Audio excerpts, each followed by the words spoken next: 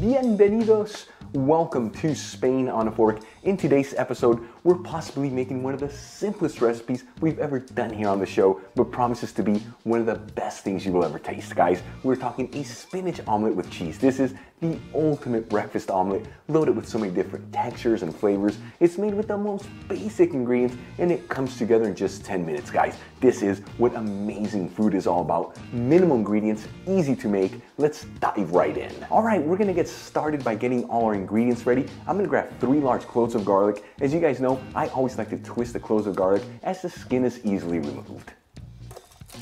And finally, mince the 3 cloves of garlic. Then I'm gonna grab half of a medium-sized onion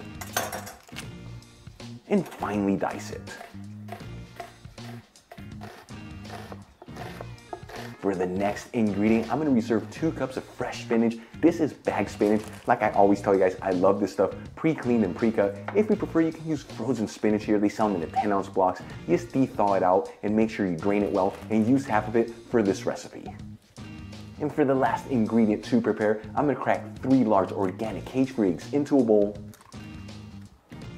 season them with sea salt and freshly cracked black pepper. And I'm gonna whisk the eggs together until they're perfectly combined.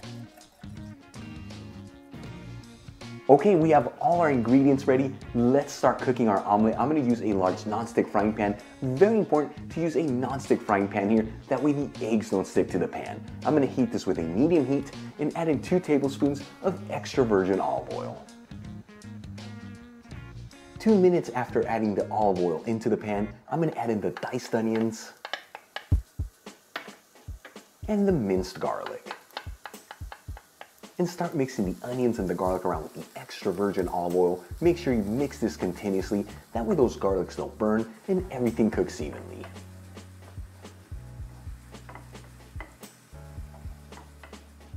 About 3 minutes after adding the onions and the garlic into the pan, and those onions are nice and translucent, I'm gonna add in the 2 cups of fresh spinach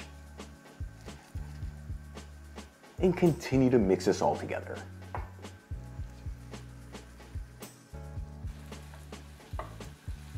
Once the spinach is wilted, it's been in the pan for 2 minutes, I'm gonna lightly season everything with sea salt and some freshly cracked black pepper.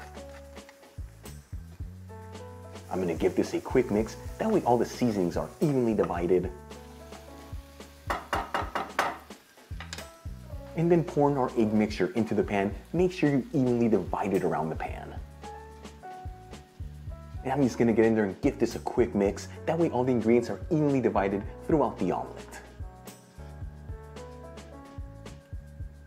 1 minute after adding the egg mixture into the pan, I'm gonna run a spatula through the outer edges of the omelet to ensure that it's not sticking to the pan. Again, guys, so important. Use a non-stick frying pan to make this omelet.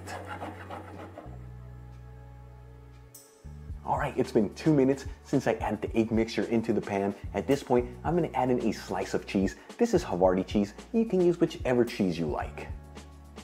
And I'm gonna start folding the omelet together. I like to grab one side and fold it towards the middle. And then grab the other side and fold it to the middle as well.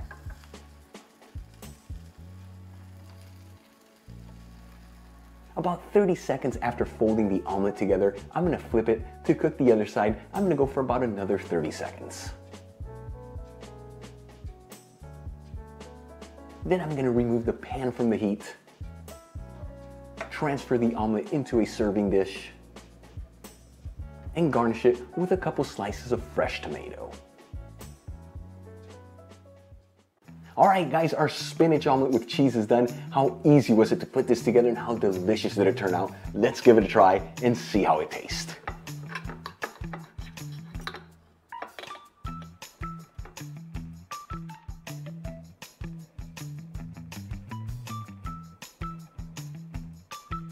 I cannot wait to try this. Here we go. What a sensational flavor to this omelet, guys. It is so good.